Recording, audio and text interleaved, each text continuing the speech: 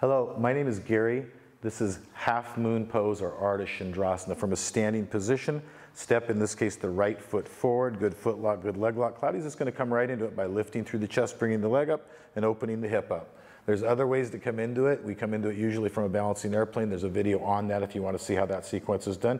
But just posture clinicking, this posture, what's important here is we've got, again, a good foot lock, good leg lock. The whole foot's pushing into the talar mat. The chest is lifted, creating this nice straight line lifted through the leg, knife edge of the foot, flat to the floor. This is a beautiful example of a half moon pose. If you're really good at it, you can change the gaze up to the tip of the thumb, and that is challenging. That's about as tough of a move as I teach in our yoga class, changing the drishti there. And this is a beautiful example, just stay here, of half moon pose.